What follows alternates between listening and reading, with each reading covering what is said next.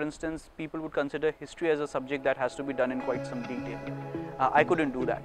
I just did modern Indian history, but I completely left out art and culture, ancient India, medieval India, and world history.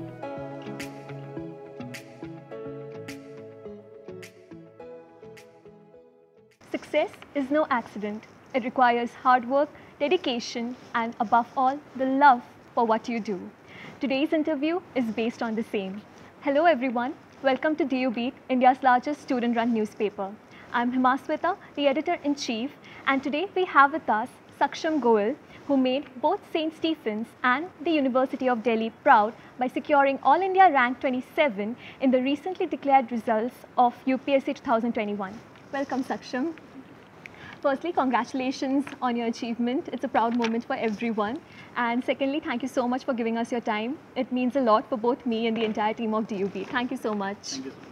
All right, before we begin, I would like you to introduce yourself, not as a UPSC topper, but as an individual, your likes and dislikes and everything. I did my graduation in BA program from St. Stephen's in economics and in political science. I graduated in 2020 when I was underage. During college, my interests were largely post-independence political history of India, especially the 1970s, Indira Gandhi and that period. And it was that period of time when I read a lot about bureaucracy and journalism and economy, and that's where my interest developed. Secondly, I'm also a student of US politics and follow it very closely. Largely, these have been my interests, but also my interests have been in academia. So I keep on pursuing reading journals and books regarding my subjects and beyond, including quantum physics and data mining. That's amazing. So how does it feel to be back on campus? It feels amazing because I never got my farewell here. We had the lockdown. We went back for a week for the mid-sem break. We never came back, so it's really good being back. All right. I hope you get a farewell, not a farewell, but as in some sort of ceremony for you. All right. So I have seen and read a lot of your interviews where you have constantly focused on how smart work and dedication is the key to success in this examination. So could you please illustrate a bit about your journey, considering you cleared it at the very first attempt itself? So as far as smart work is concerned, I think it's a euphemism for what people call as jugaad. Because at the end of the day, it's an exam which does not require a lot of intellectual work. It requires us to do the basics of everything. There's a lot to be done, but at a very average level, right? As far as smart work is concerned, I can give you one example. For instance, people would consider history as a subject that has to be done in quite some detail. I couldn't do that. I just did modern Indian history, but I completely left out art and culture, ancient India, medieval India, and world history, right? So that kind of smart work can be done. Secondly, one example that I can give is of my essay. My essay was on the 7th of January. So I knew the 6th of January is a very important date for US politics. The Capitol riots happened. I knew there would be some good articles on it. So one day before that, I picked up the New York Times, found out good articles, and I wrote them in my essay. So that kind of a smart work helps. As far as dedication is concerned, I think it is the habituation of dedication, in the sense that once you get in the habit that, okay, from 10 o'clock I'm going to study, and you get into the habit of it, it doesn't feel like hard work. Yeah. All right. So can you please illustrate a bit about how you started to think that you should go for UPSC or everything? So was it your family who inspired you to go for it, or was it your own motivation to work in the civil services? So there have been I think 3 reasons. One is, yes, in my family there's a trend of serving in the government. Secondly, in college there used to be a lot of bureaucrats who used to come for the lectures. I saw that, okay, this is a place and this is a community which I can work with. Thirdly, I used to read a lot of books by bureaucrats, as I mentioned, of the 1970s and 80s. So I developed a certain appreciation, of course with some criticism, but an appreciation of the work that the bureaucracy has done in a country like India. That is why I decided to get into the bureaucracy. All right. So whenever we go through the journeys of toppers, say UPSC, NEET or any other examination as such, we always have this thing that, oh my god, they have been toppers throughout their life, you know, they have been doing well in their 10th, 12th and graduation as well. And if I'm not wrong, you scored 96% in your 10th board examination, and I'm pretty sure you scored well in your 12th as well to get into a prestigious institution like Stephens. So this brings me to my next question. Did you ever face or felt like, you know, you failed in something before your preparation or during your preparation? And if yes, how did you overcome the same? Before I answer this question, I'll clarify. In 12th, I did not get a very good grade. It was my best of 4 which was good, but in my best of 4, it was not. There was no economics. Economics was my favorite subject. I read a lot about it, but I ended up scoring 78 out of 100. So that was a failure. But during my preparation, I did not have a lot of pressure because my so-called plan B was something that was as lucrative, if not more lucrative, which was going into the academia, following economics as my passion. So I never had that pressure. But also I was enjoying the process. It was a very enjoyable process because I was at my home. It was very comfortable. After 5 years in hostel, it was very comfortable. So I did not have that. Okay. And also when we hear discussions about UPSC being going on, there is always this doubt that when to begin. Should we begin in the first year of college itself, or should we wait till 3rd year? So what is your take on this? Do you have any set timeline do you think should be followed when it comes to this preparation? So for this, I'll address only the people in DU because people in engineering and medical don't have that relevance here. I think how do you define preparation matters. Because was I preparing when I was reading books by journalists, because I use them extensively in my ethics integrity paper or in my essays. Of course, I was not preparing for UPSC, but it helped me out, right? Or was I preparing when my optional paper in the examination was my graduation subject? I think 1 year of preparation is fine, but during graduation, I would suggest at least get to know the paper, get to know the examination, the syllabus, attend a few topper talks on YouTube, to understand what the paper is all about. Secondly, read a few books by bureaucrats to understand what the job is, because the image of the job that is created is different from what the job really is. That is what can be done during the graduation years. After graduation, once you are done with this, you know how to prepare. 1 year would be enough. All right. So this brings me to my next question. Do you think that the subjects or the subject that one opts for during their graduation gives the individual edge during the UPSC preparation, considering like you had BA program that is economics and political science as your combination? So did it give you an edge during your preparation? Yes and no. Yes, because I was able to complete my optional preparation during the graduation years itself. I did not do proper UPSC kind of preparation, but I did the syllabus. So it helps. We are more accustomed to the terminology, the phraseology, how to write answers.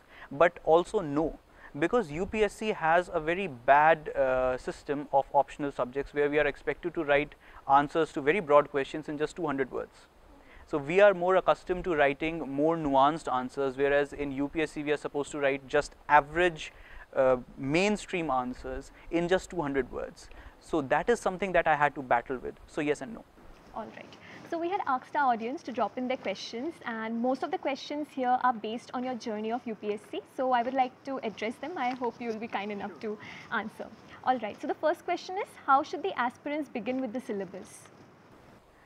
So first of all, read the syllabus and then see a few past year question papers, right? Then see a few topper talks, right? So what happens is there is no the strategy, there are strategies. You need to see what your strengths are, what your weaknesses are. Then once you've done that, you see what's the weightage of that thing. If you don't like economics, you cannot leave it. I did not like geography, I could not leave it. But for a subject like art and culture, which has low weightage, I could have left it, I did, right? So once you understand this exam, and that is something that I was suggesting that you can do in the graduation years, it doesn't take a lot of time. Once you are done with that, then you can customize your plan according to yourself, which has to be a very flexible plan. Right, in the topper talks, we just tell what the plan was. In the end, it is a hindsight image, right? But it changes every month, it changes every week, right? So it has to be a flexible, customized plan, but not so flexible that you wander around, right? That is how you can begin. All right. So the next question is, what are the resources you utilized for the different papers in prelims? So I'll be doing a topper talk. I'll tell in detail there. But again, they were all the same books that everyone does. For polity, for instance, Lakshmikant; for history, for modern history, Spectrum; for environment, Shankar IAS; for science and tech, absolutely nothing, just the current affairs. For economy, again current affairs, and it was my graduation subject, so just newspapers. In the newspapers, of course, the Indian Express and a monthly magazine. So those were pretty normal ones. But in addition to that, again, during graduation, because it was political science, so it was not just Lakshmikant that I was doing. I was reading Granville Austin, Vidyut Chakrabarti, and Subhash Kashyap, and all those books, right? Sunil Khilnani. So those books also helped me in the mains, right? So to give me an edge. So when I was preparing for my talk, I've called it the average plus model. So the entire answer has to be average, but just in the penultimate paragraph, just 2 or 3 lines which gives me an edge would be from those sources. So an individual asks, can you share some tips for notes making? Okay. So my notes, I make notes for everything. One, they should be what you could call digestible, okay, because people make 150-page notes of a 200-page book, right? So if you're making notes of economics, don't start by defining economics in those notes, right? They should be very crisp.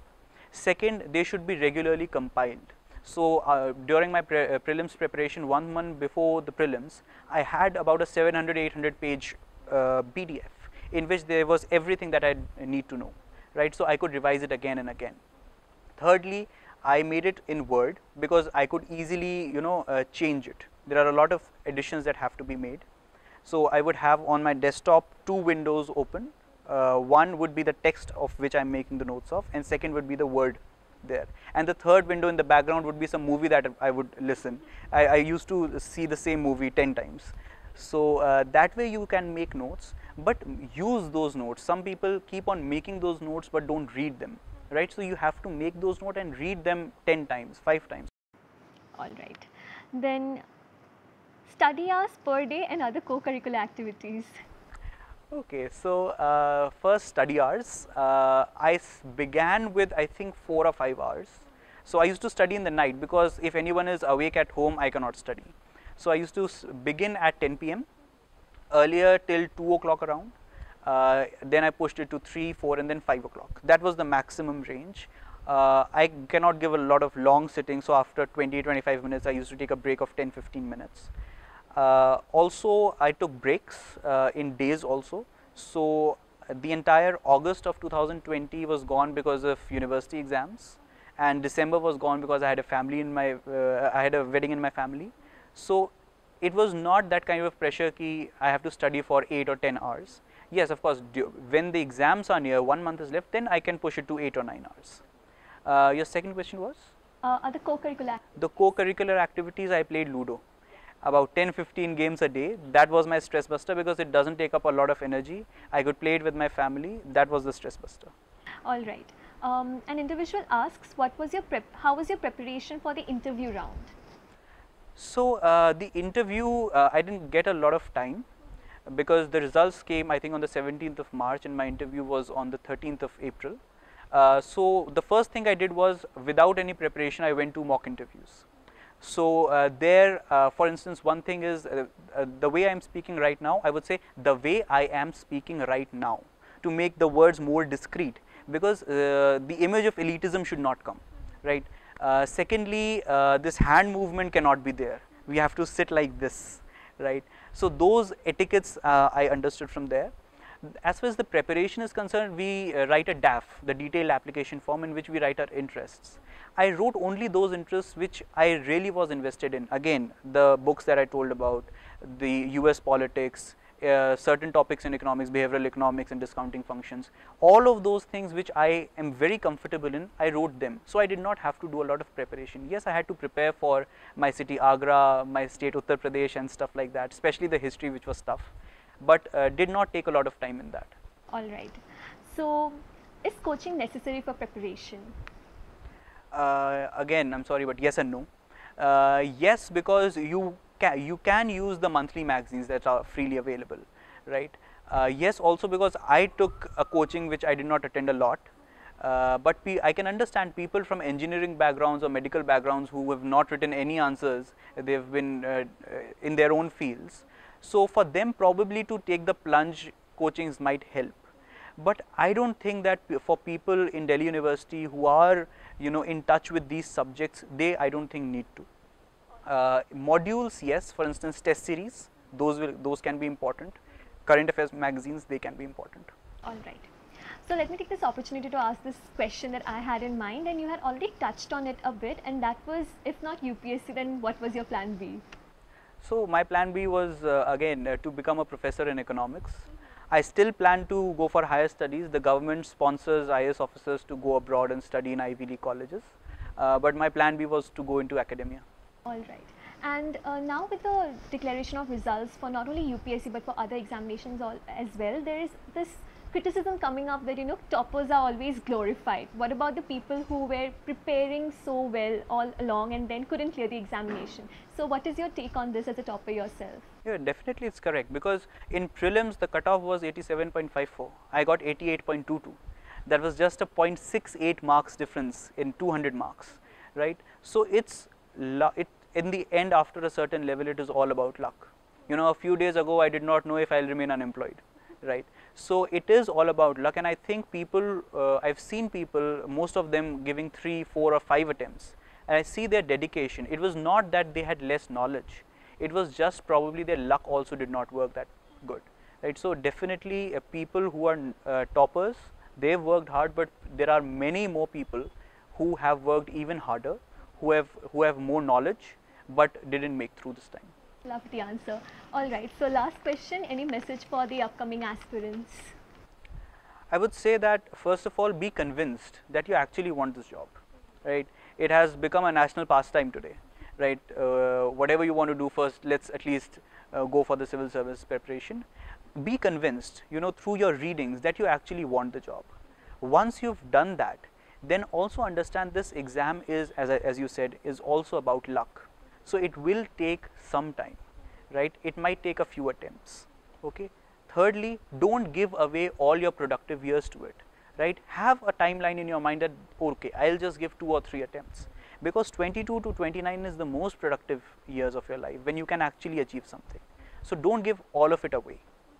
Fourthly, I would say, when you are in the preparation, when you need motivation, again, go back why you wanted the job. That will be your constant source of motivation. Work hard till the last day and you'll make it. All right. Thank you so much, Saksham, for joining us today.